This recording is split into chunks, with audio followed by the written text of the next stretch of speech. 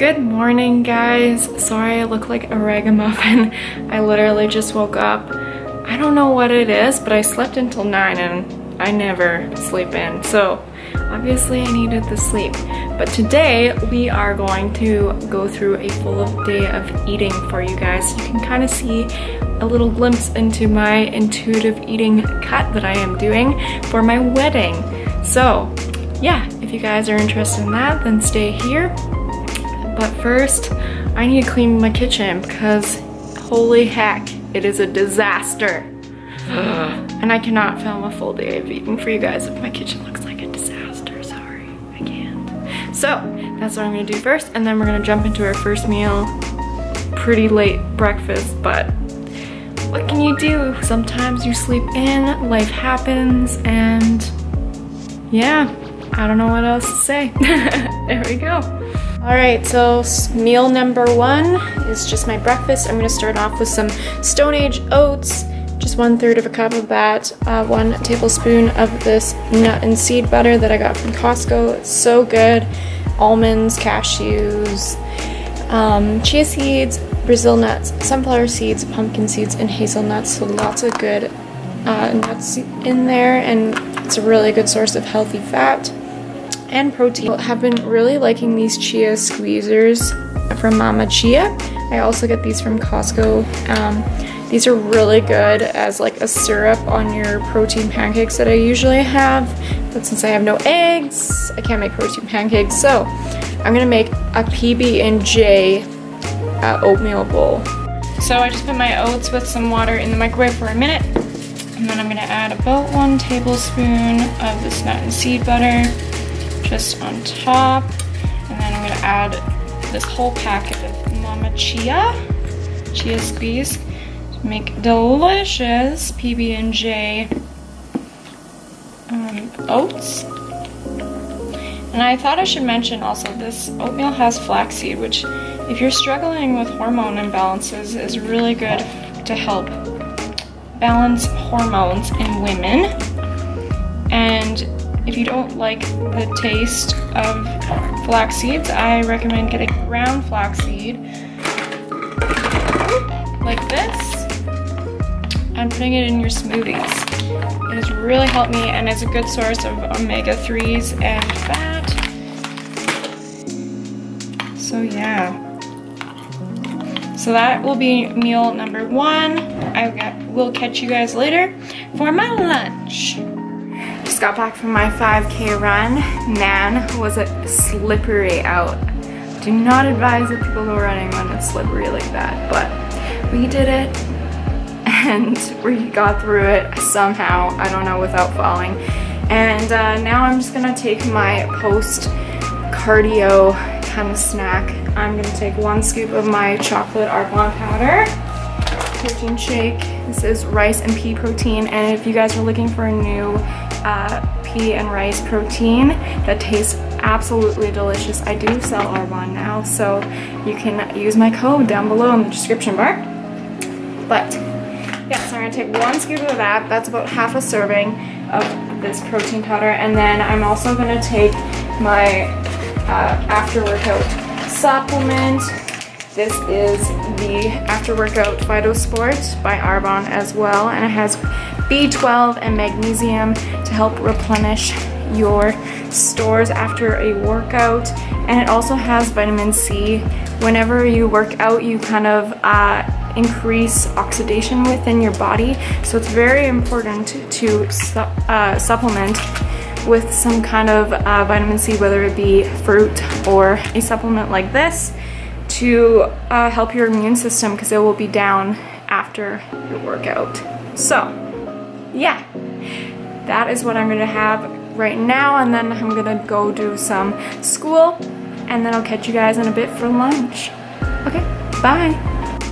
Alrighty guys, I'm just coming back into the kitchen for lunch. I've been reading my integrative health textbook until this point, so it's time to take a little break and have a snack.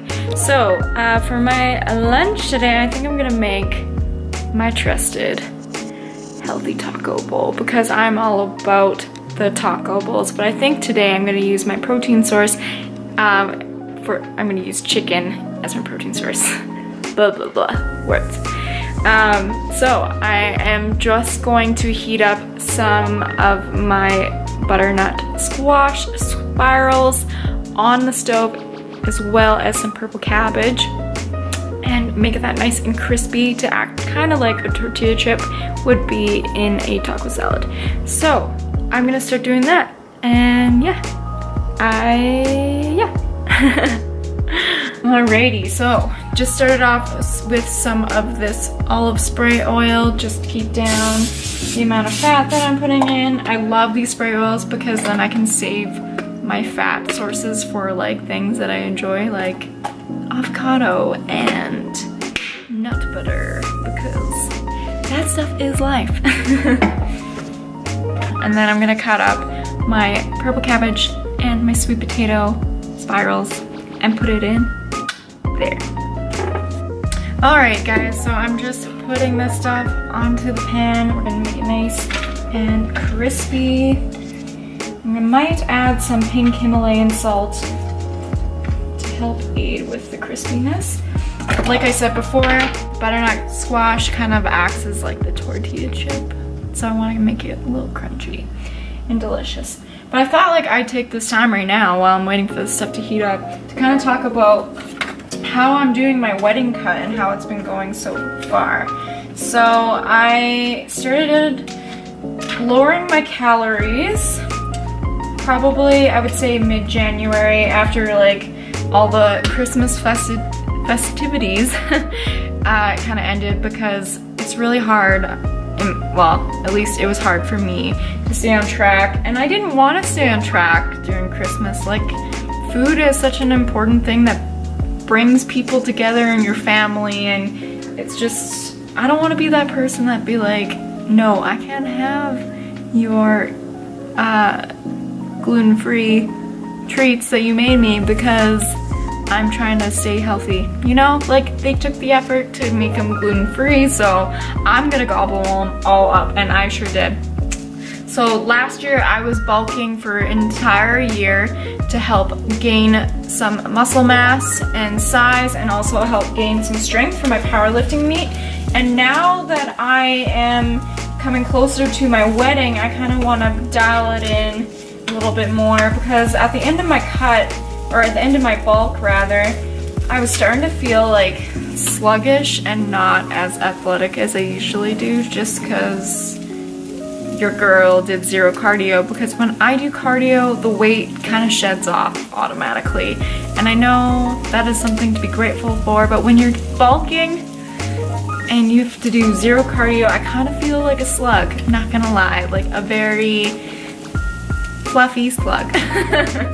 But so that was kind of the plan for the past year. So now that I'm getting closer to my wedding, I want to look a little more lean. I don't want to get to a point where I look competition lean. I just want to look more athletic and show off that muscle that I have gained. So to do that, like I said, in January I started to cut down my calories. I went back to macro counting for a bit to help with the transition, because I knew if I didn't have something to guide myself off of, that I would not stay accountable. And it was hard the first little bit, cutting down my carbs and my fat, because for so long I was eating 250 grams of carbs and having to stuff my face to get that every day, which is just, I don't love doing that, but it's what I had to do to gain weight and gain muscle, so it's kind of a necessary evil, I guess.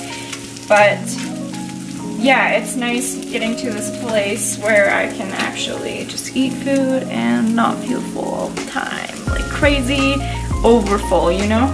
So like I said, cut down to my maintenance in January, and then the start of February I started getting a little more more active towards an actual cut. So for the first few weeks of February I continued with macro counting and all was going good, and then my period, maybe TMI for some people, but my period always, the week before, I feel ravenous and go crazy, and that was last week. And I kind of gone into this crazy like binge cycle. I've never experienced that before, where my mind was just like programmed to think about food, because I constantly was, you know, looking at my macros and counting them, and it just wasn't a healthy standard that I want to set as somebody that likes to live their life more holistically and balanced. And to me, doing so, like constantly thinking of food, is not healthy. So I kind of took last week as a reminder as to why I don't count macros, pretty much. And yes, they are probably the most effective way to diet.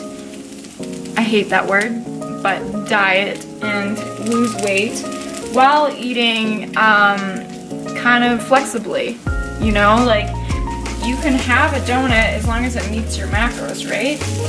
But to me, it's more important to view food as energy and health, right? So when I look at this kind of food, I instantly know I'm going to be feeling a lot more energetic.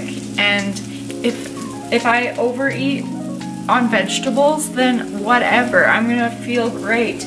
But if I overeat on food that I'm just using to fill up my macros, no, I don't feel that great afterwards. So this is where I kind of had come to a different kind of way to look at this cut.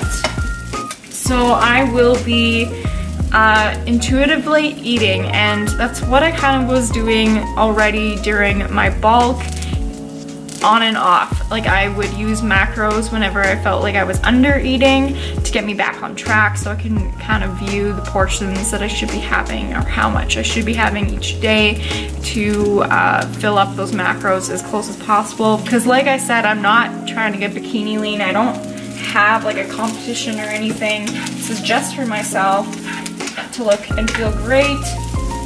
And yeah, so I'm not taking it as, you know, cutting edge, as like measuring out your food and being super crazy about it, because I don't have to. I'm just living my life.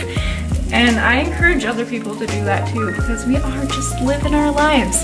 You don't need to be crazy to get to your goals. So for this cut, my kind of plan is to eat intuitively based off of the macros that I have been giving myself the start of February. So I kind of already have gotten into the routine of eating the necessary amount that I have to, just kind of viewing the portion sizing from what I did when I was counting macros. So now I'm kind of basing my food intake off of that.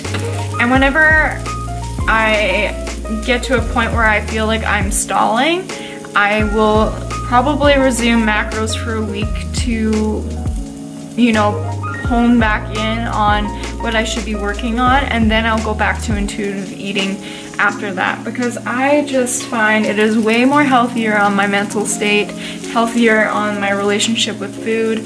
So I just want to encourage people that, you know, you don't have to be insane to meet a goal.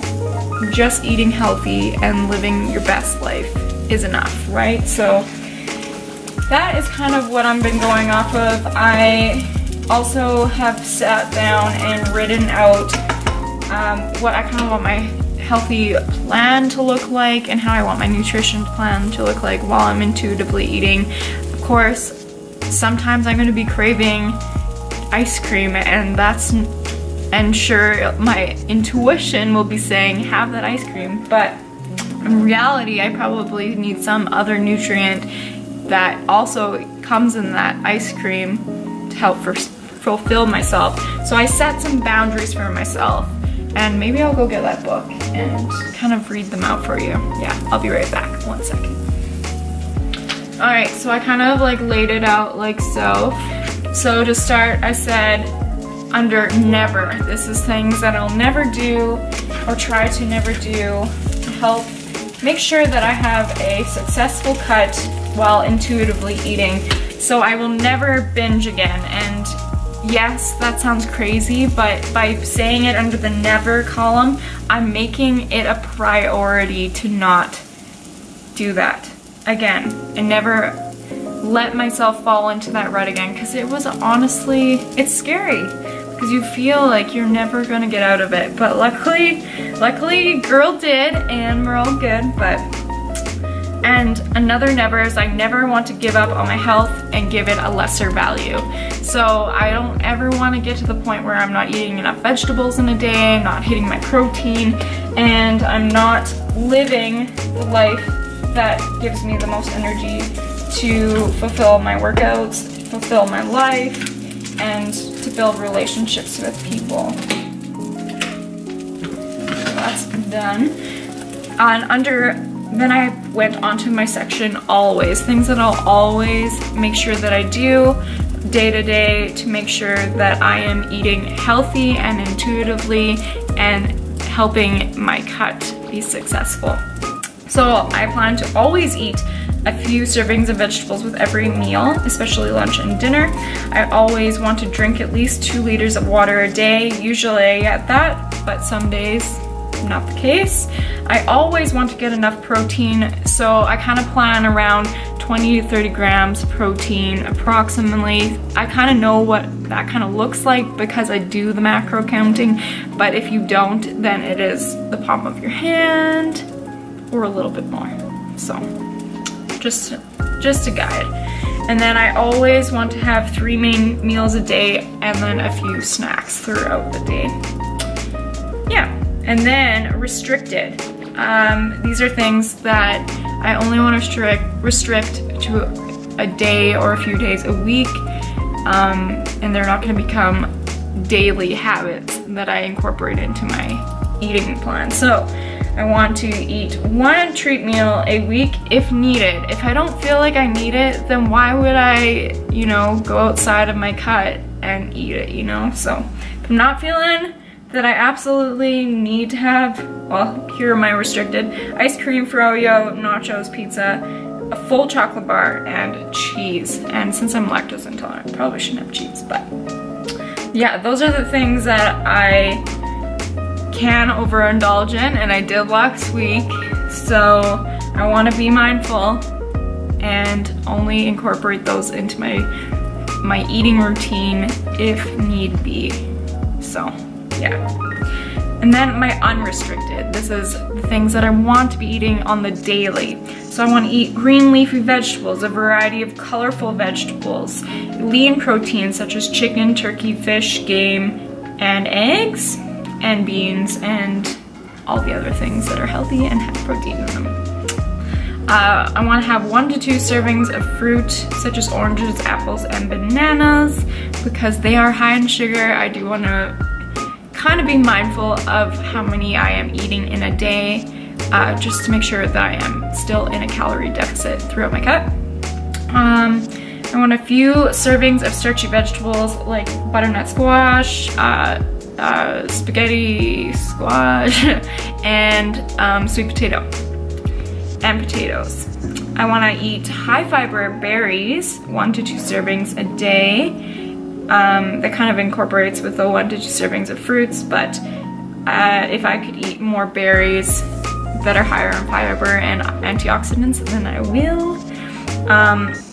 I get 1 sweet healthy treat a day. So this could be my protein waffles, protein mug cake, or protein muffins, rice cakes with nut butter. Something sweet that I like to have mostly in the evening. Sometimes I wake up and I want something sweet, but I only want to do it once a day because I usually incorporate some chocolate chips in there, and that's an extra carb and fat. So I want to be mindful of how many times I'm eating that kind of stuff in a day. I also want to eat oatmeal before a workout. Today I ate oatmeal for breakfast because I didn't have eggs. Usually I have egg whites with some asparagus on the side or a protein waffle.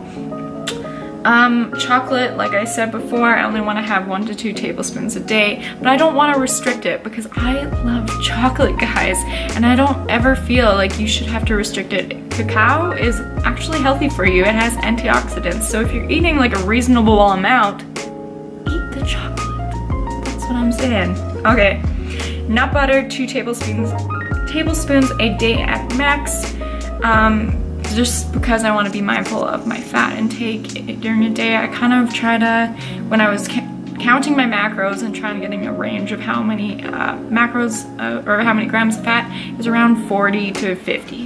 So within that range. Dairy-free products to substitute with cheese. I usually use the dairy-free shreds, and that is awesome. And honestly, I usually use that for most things. And then cruciferous vegetables, 1 to 2 servings a day at least. So your asparagus, your broccoli, all those really high fiber greens that provide you with health. So that is kind of a little outlook of how I want to intuitively eat each day. And it's kind of, the thing about intuitively eating on a cut is that you will feel hungry, and you should be feeling hungry if you're in a calorie deficit in order to promote fat loss. So I do feel hungry throughout the day, and it's not always fun to have the willpower to overcome that, because you intuitively should be eating, but you know you're in a calorie deficit when you are feeling a little hungry at times. So it kind of comes down to willpower there. But also to help aid with my calorie deficit, I've started to incorporate a little bit more cardio into my exercise regime. So I have started running 2 to 3 times a week, and then I have one leg day that I lift heavy for a few exercises, and then I do kind of like a plyometric circuit training kind of workout. I've also been preparing for fem sport, so that's once a week, and so that gives me 2 to 3 low intensity steady state cardio sessions, and then some higher intensity kind of HIIT kind of circuit training style cardio. So that is kind of the plan for my intuitive eating cut. And if you guys are interested in it and have any questions, feel free to comment down below or to email me or DM me on Instagram. I love to help people, so yeah. Alright, this is the finished product, guys. Doesn't it look great? I added 1/4 of an avocado and some salsa on top, along with my butternut squash and purple cabbage that I prepared in the pan for you guys, and then my chicken on top. So I'm gonna eat this. Have a glass of water before, just to keep me full. I always encourage people to have water before their meal, because it helps not only with digestion of your food, but also to help your belly feel more full, and then in turn you'll be more satiated and not be wanting dessert afterwards. So this is gonna be my snack, and then I'm gonna go back to doing more school. Alright, catch you guys at meal number 3. Okay guys, I'm just about to head to the gym. I've just finished up editing a video, and so that will be going up today. But so in one shaker for the gym, I have 2 scoops of my protein chocolate Arbonne powder, also pea and rice protein for a mid-workout snack. I also have my Prepare and Endure BCAAs from Arbonne. Whoops, wrong one. Disaster! It's this one right here. Just BCAAs. Come on. There we go. For mid-workout as well. I'm like the queen of shakers. I also bring my water bottle too, because like I chug liquids, especially liquids that are flavored. So yeah. So on my way to the gym, I'm gonna be snacking on one of these Smart for Life gluten-free protein bars. This is caramel almond, and oh my god guys, these are the best. They literally taste like a delicious treat. Delicious treat. Oh my god, words are hard. Delicious treat. They taste like a Rice Krispie, but with chocolate on top. So like pretty damn good, and high protein, and some fast acting carbs in there to help your girl get through her workout. So that's what I'm gonna be snacking on mid-workout, and then I will see you guys later for dinner. Yay! Just a post-workout meal here. This is my about a cup of egg whites and about 2 cups of broccoli on the side. I seasoned this with dill and pink Himalayan salt, and this one just had a vegetable blend mix, seasoning, and then pink Himalayan salt and pepper. So yeah, I'm just gonna gobble that up, and then my last meal will be a high protein mug cake. Pretty pumped for that. Woohoo! Alright, last meal of the day. Just made this protein mug cake. I will have the recipe up on my YouTube. I have a separate video for it, so I'll link it maybe up here, maybe in the description box, wherever you can find it.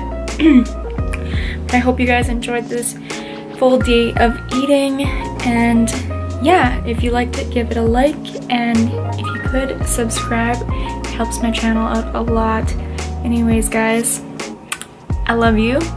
I appreciate you, and I'll talk to you later. And now I'm gonna go stuff my face with this, because chocolate is love. Alright, bye.